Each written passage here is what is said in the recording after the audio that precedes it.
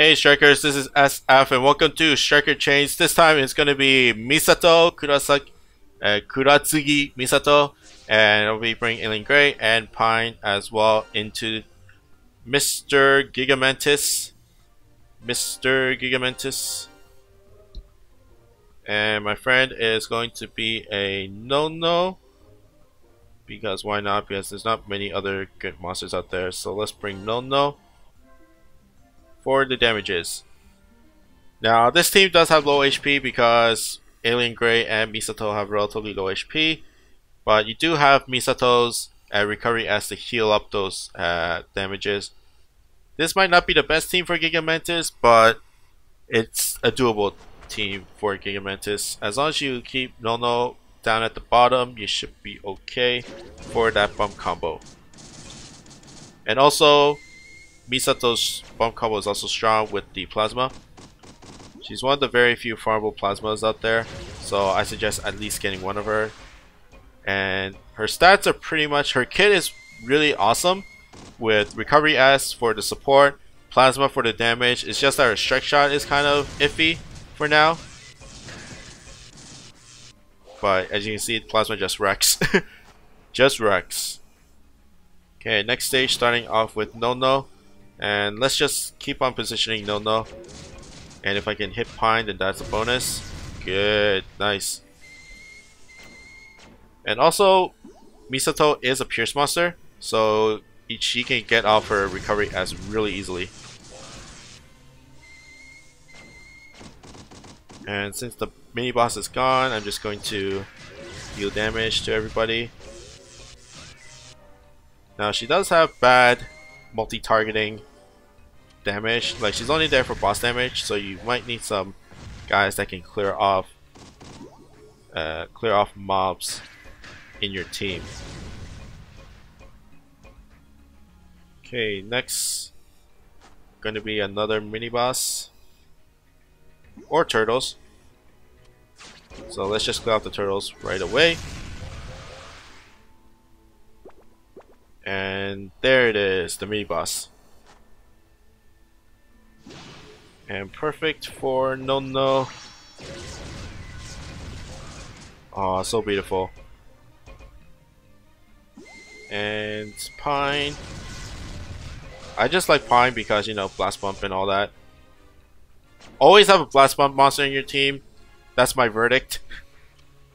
Just because, especially if you're farming, like if you're going for like that one clear, like things like the Kai series, which only needs hatcher monsters, or like non-farmable monsters, non-max luck monsters, then you can just stack 4 OP damaging bump combos and that'll be okay. But if you're farming and your farmable monster usually doesn't have OP bump combos in comparison to hatcher monsters, that's where your blast bumps come into play. You just have powerful those blast bumps to proc those powerful bump combos, and that should be really good. And let's just go up and down. Now the big hole in this team is, of course, the boss does a lot of damage, and you have Misato, which is a non-minesweeper monster or a non-flight monster, so you gotta avoid the mines at all times. Especially if those mines are near your teammates, because it will deal double damage if it blows up and deals damage to them as well. And Pine for the finish. Just clear it. I don't want to sweep mines and whatever.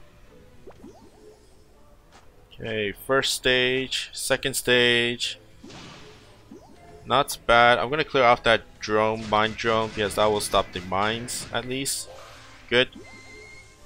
And then Misato for the clear. And for the recovery as well.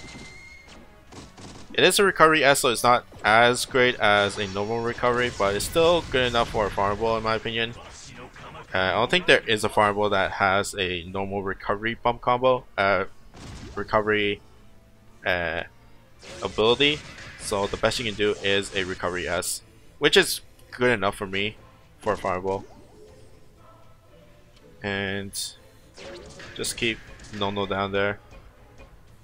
He should be in the left side for the last stage, so that's perfect for her.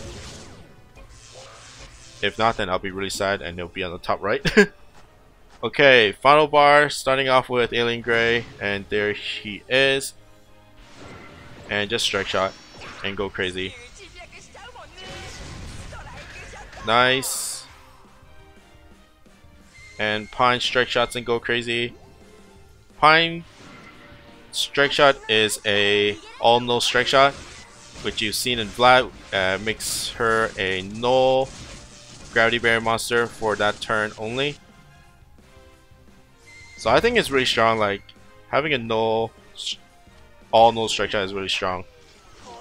It's just that her bump combo is only for support, and during her turn she doesn't even do anything as long as you don't if you don't hit your allies for bump combos. But ability is alright because there's not a lot of minesweepers in there and all that stuff. I shouldn't be talking about Pine that much. This is all about Misato. But yeah, Misato's plasma is really strong, and she is one of the few farmable plasma monsters if you don't count Kushinada. Especially in the extreme stages, there's not a lot. I don't think there is one that's in the extreme category. But that's pretty much it for me. I hope you guys like and subscribe, and I'll see you guys next time. Bye bye.